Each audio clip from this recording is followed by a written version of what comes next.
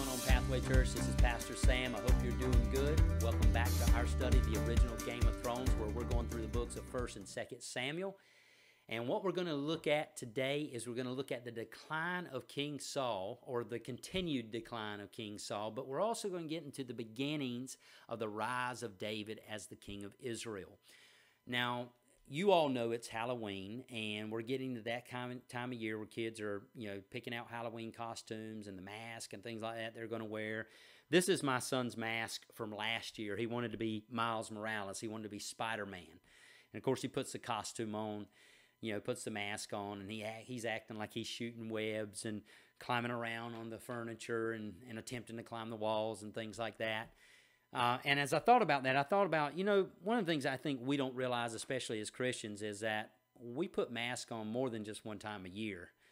Many times we probably put masks on almost on a daily basis because we're pretending sometimes to be people that we're really not. Now, sometimes that comes from maybe what we think is an admirable characteristic. Maybe we're just trying to protect other people from what's going on internally.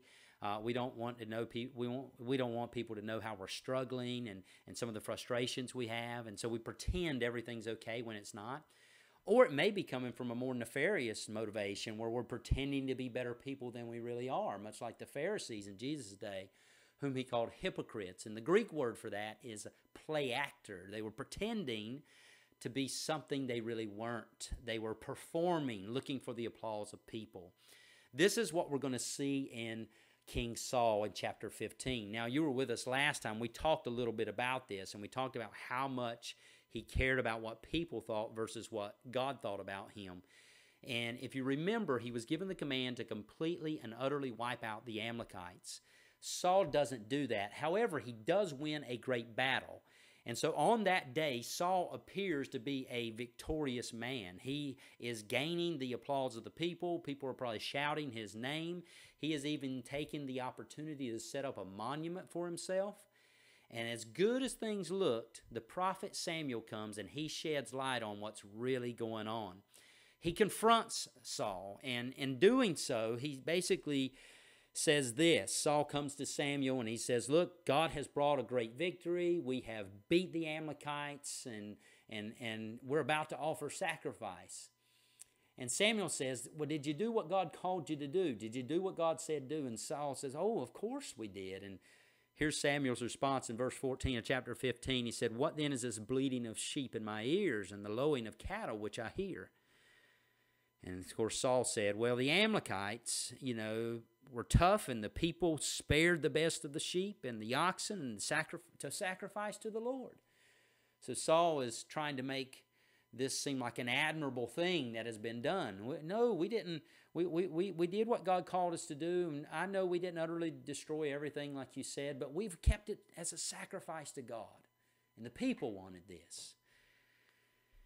Of course, Samuel, he's the man. In verse 16, Samuel looks at Saul. Now, Saul's the king. He holds Samuel's life in his hand, and he essentially says, be quiet. Let me tell you what the Lord showed me tonight, or last night. And, of course, Samuel says, okay, well, speak on. And he basically tells Saul, look, you're going to lose your kingdom as a result of this. And then he culminates his speech with this in verse 22. Has the Lord great delight in burnt offering and sacrifice, as in obeying the voice of the Lord? Behold, to obey is better than sacrifice, to heed than the fat of the rams. For rebellion is as the sin of witchcraft, and stubbornness is as iniquity and idolatry. So here Saul is wanting to make like he's religious and spiritual and offer all these sacrifices before the people. And Samuel comes in and he sheds light on the true nature of Saul's heart, a man who is stubborn, a man whose heart is full of idols, his only intent is to make a name for himself and to look good in the eyes of all the people. And Saul doesn't like this very much. And you would think, maybe confronted with this truth, Saul would repent, that Saul would be sorry. Saul would get up in front of the people and say, look, we didn't do what God called us to do. Let's ask for God's forgiveness. But Saul doesn't do that. We get a glimpse into Saul's heart where he basically says in verse 30, I have sinned, yet, okay? Whenever we start a sentence, I've sinned, I messed up, but, all right, there's a problem. That's not real confession. That's not a broken spirit, a contrite heart. That's not what that is. Saul says, I have sinned yet. Honor me now, please, before the elders of my people and before Israel, and return with me that I may worship the Lord your God. So what we see is it's kind of, under the surface here, but what you see is a glimpse, an insight into Saul's heart. He is intent on looking good in front of everybody. I know I sinned, but Lord, come on, Samuel. Let's don't make a big deal out of this. Let's just go before the elders. Everybody will know God loves me and God approves of me. Again, he cares more about how he appears before people than how he appears before God. Now, here's the big point that I want to make today, and it is this. Authentic Christians are victorious Christians. Right? Authentic Christians are victorious Christians. And as we look at Saul, and then we look at David as he goes throughout his life, that's what we're going to notice. We're going to see Saul as a man full of pretense, a man who is literally playing the hypocrite. He is a play actor. He is performing for the applause of people. David, on the other hand, is a man who seeks to please God. He doesn't care how he looks in front of people. We see that when he dances before the Ark of the Covenant and his kingly robes fall off. He don't care how he only cares how he looks in the eyes of God. And so Saul is rejected this day because of his inauthenticity. And this is important for us, again, because pretense, this play acting that we do, putting on the mask, can lead to the corruption and the desolation of our soul if we're not careful. It's like ignoring, dangerous symptoms that tell you, hey, you're sick, something's going wrong, you might need to go to the doctor. But we just pretend everything's okay. That's what happens in our lives. And if we're not careful, just like that small, insignificant symptom completely ignored over time could lead to something very dangerous and even deadly. So it's the same way with sin. Sin's the same way. We ignore it. We pretend it's not there, or we think it's not that bad. Saul had fooled himself into thinking he was actually probably a better person than he really was. He probably thought what he did wasn't that bad. He is so far gone that his soul is now left desolate. The Bible says an evil spirit would basically come and torment him for the rest of his days as a result of this.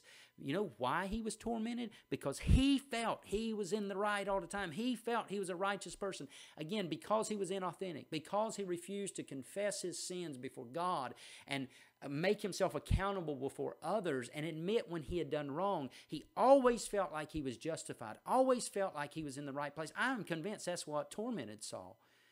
It said all of this has happened to me, and I don't deserve any of it because I've been a good man. I'm convinced that's what tormented him for the remainder of his days. But here's what Samuel has to say God has to say to Samuel. As God tears the kingdom from Saul, Samuel mourns. And God says, don't mourn for him anymore. Get your horn of oil, go to Bethlehem, and there you will find the next king to shepherd my people. And of course, Samuel does that. He goes to Bethlehem. The elders get a little nervous because Samuel was not someone to be trifled with. In fact, when Saul failed to kill the king of the Amalekites, Agag, the Bible says Samuel took his sword and hacked him to pieces before the Lord. So understandably, the people there in Bethlehem are a little bit nervous when Samuel shows up. So when Samuel shows up, he gathers the elders together. They offer a sacrifice. He takes Jesse to the side, says, look, I need to see your sons. And of course, as he sees the first son, he is tall, dark, handsome, a man who looks like a king. And Samuel says to himself, surely this is the man you have called to be the next king of Israel. Not the case. Here's what God says. Don't look on his outward appearance or at his physical stature, because I have refused him. For the Lord does not see as man sees. For man looks on the outward appearance, but the Lord looks on the heart.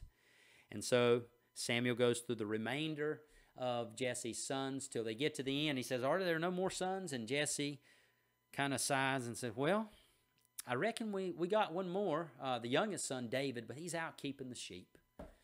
Wow, man. That says a lot about this young man, all right? He's doing the menial jobs. He's taking care of the sheep. He's doing the thing nobody else wants to do.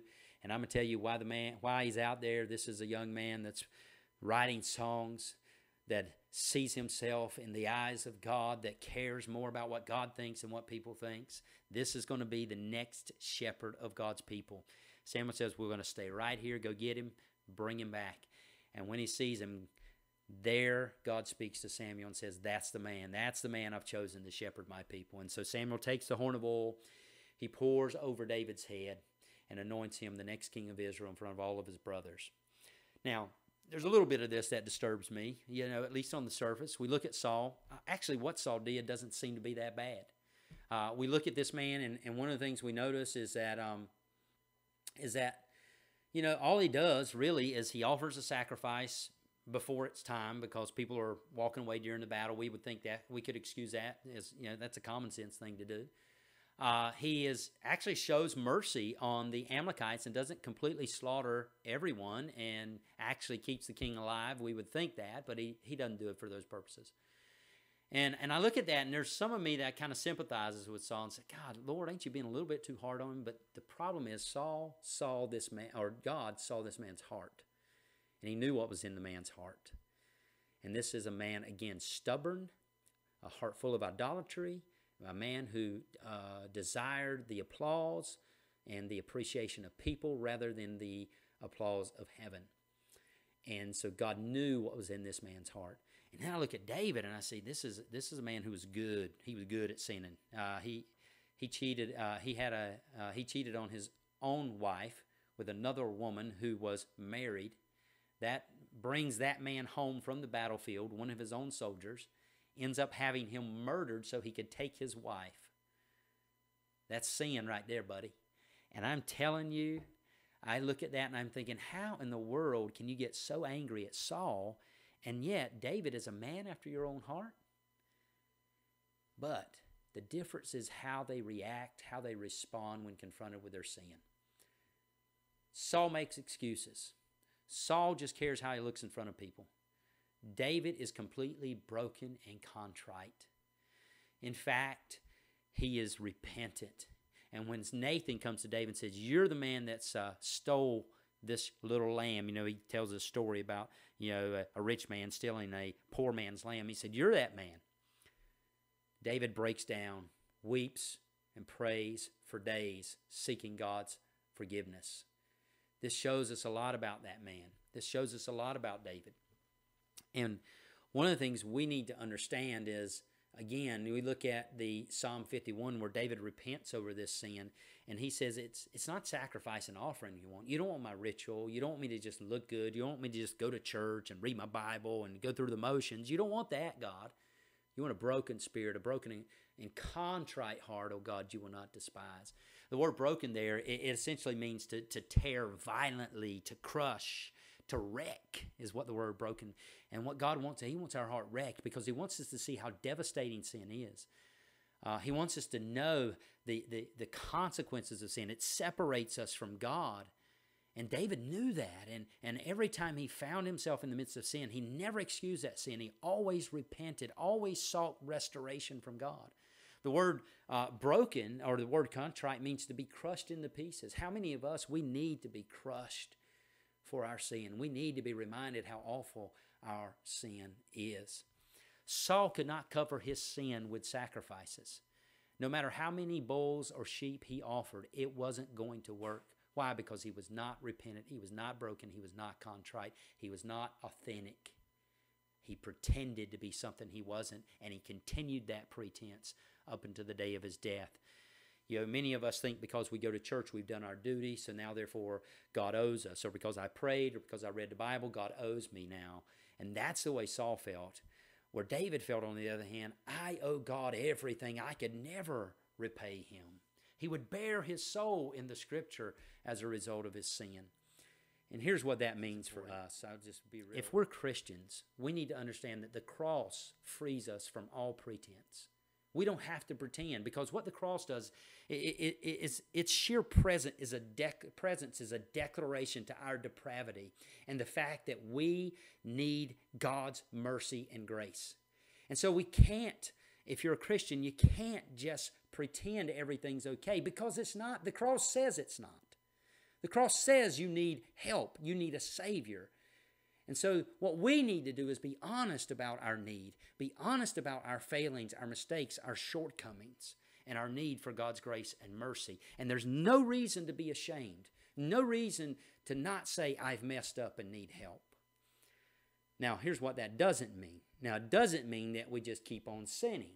It doesn't give us an excuse to sin. The word authentic's bantied around a lot in, evangelical circles. And sometimes people kind of take that to excuse their sin. No, just because I'm honest about my sin doesn't mean I can just keep on sinning as if nothing has happened. In fact, Paul kind of addresses this in Romans 6. He said, shall we continue to sin that grace may abound? He said, God forbid. Certainly not. This cannot be. Okay, we are given God's grace that we may change. We're given God's grace that we may not only recognize our need for a Savior and the sin and the separation that's caused between us and God, but that we may become more like Christ. It is by the grace of God, Paul said, I am what I am. I am not what I once was, and I am not what I will be one day, but I am growing daily to become more like Christ. That's the big deal here. So here's a couple things I want to kind of leave you with. First of all, if we're going to be authentic people, we need, one, just like David, we need solitude. This is a man that spent many hours alone watching over his father's sheep. And there he would ponder the deep things of God. There he would develop a relationship with God. There he would know that the gaze of God saw past all pretense. And we need to have that kind of time for ourselves alone with God. We need that solitude. He would examine himself. He would think deeply about his own heart and about God. We need that solitude where we can see God more clearly, see ourselves more clearly. We can get into the Scripture and know who this God is and what this God expects from us. Now, number two, we need companionship. And I know these seem to be at odds with one another, but we need both of these. We need companionship. We need trusted people who will correct us and encourage us. We need that objective voice in our life that says, hey, you might want to check yourself here. Samuel was that for Saul, but Saul refused to listen. Samuel warned Saul time and time again, but Saul's heart had grown cold and indifferent. And again, he cared more about what people thought than he did what God thought. You look at Paul, even in the New Testament. Paul corrects Peter, an apostle, right? A man who was with Jesus for 3 years. Paul wasn't, but Peter was. And you know what? Paul corrects him. We need companionship. We need people to correct us from time to time. That's why it's important to be involved in a small group at church, or that's why it's important to have a group of friends you pray with on a regular basis. That's why it's important that you and your wife spend some time together and that you're willing to receive correction from one another, but also encourage one another. So we need those two things if we're going to be authentic Christians. Again, authenticity leads to victory. In the next chapter, one of the things we find is that David will defeat Goliath. Why? Because this was a man who was authentic. Not a man who cared what people thought. Not a man who was pretending to be something he wasn't. In fact, Saul would put David's armor on him in an attempt to kind of prepare David for the battle. And David said, this is not who I am. I'm going to be who I am, right? I'm going to be authentic. And we can't pretend to be something we're not.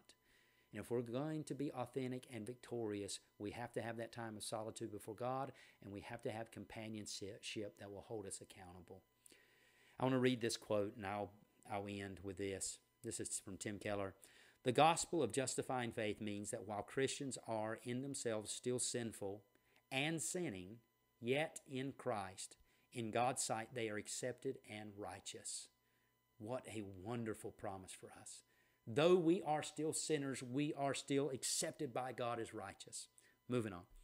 So we can say that we are more wicked than we ever dared to be. Right? You're probably more wicked than you realize. But more loved and accepted in Christ than we ever hoped at the very same time.